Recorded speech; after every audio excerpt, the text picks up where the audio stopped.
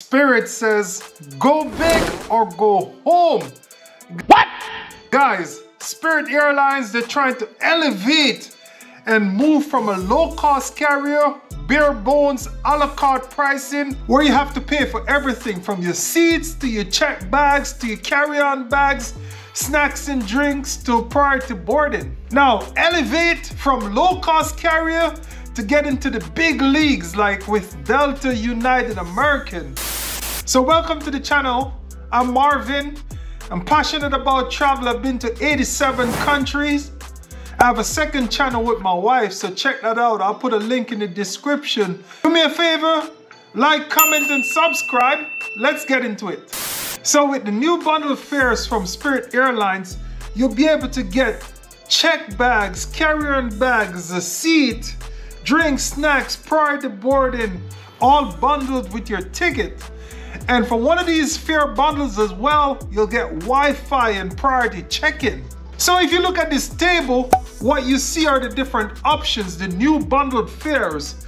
You have the Go fare, which is basically an economy type fare. Included is one personal item. Now, a carry-on bag is not allowed, but you could pay to check a bag with this option. You can also pay for seat selection, and of course you can buy food and drinks on board.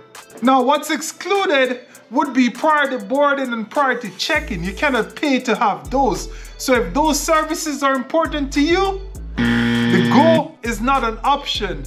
Maybe you can go Savvy, which is the second tier option. Personal item is always included. You can actually get a carry-on or a check bag, and you get a seat selection that's included as well. Now, you can also pay for your meals and Wi-Fi on board, and just like the Go option, the priority services, boarding and check-in, not included. Now, this is where it gets better. Go Comfy option.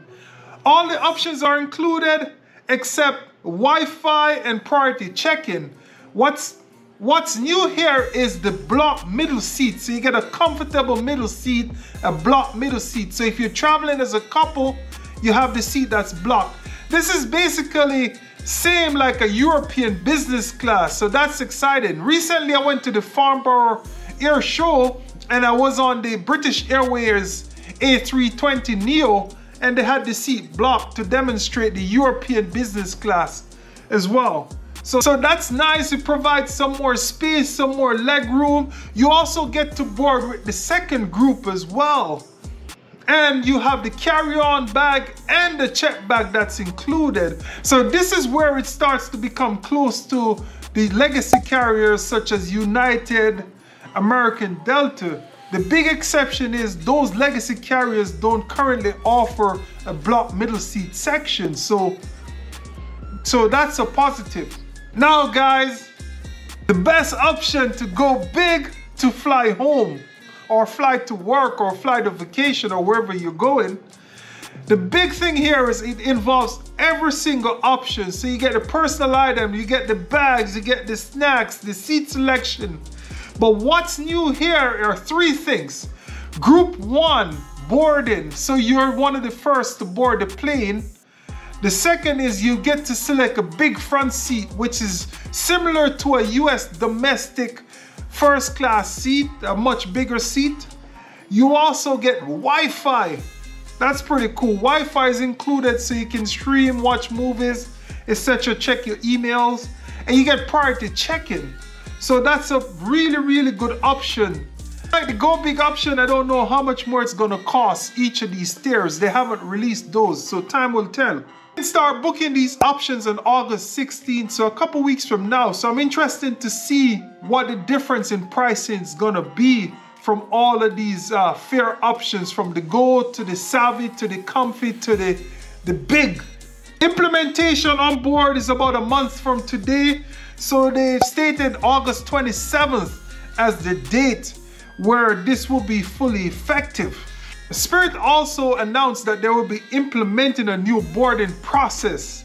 So they're gonna have 5 groups of boarding. So the Go Big is gonna have group 1, the Go Comfy group 2, and the folks that have priorities currently with Spirit. So if you are the Spirit Gold, you'll continue to have the priority boarding.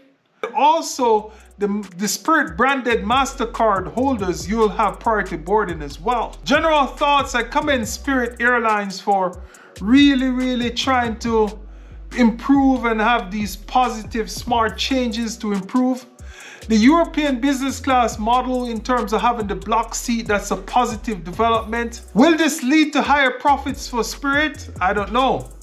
Now, will this lead to more satisfied passengers and customers? Maybe. It certainly should lead to more visible pricing as well, being able to see the options more clearly as a total cost. So that's positive. Now, the big thing is, will the legacy carriers respond? What will they do? Will they implement the block middle seat model as well? Time will tell. And also, how will they enforce the block middle seat? You know, since it's a new concept for US passengers as well, time will tell. Comment below on your thoughts. Like and subscribe for more travel content. See you in the next video. One love.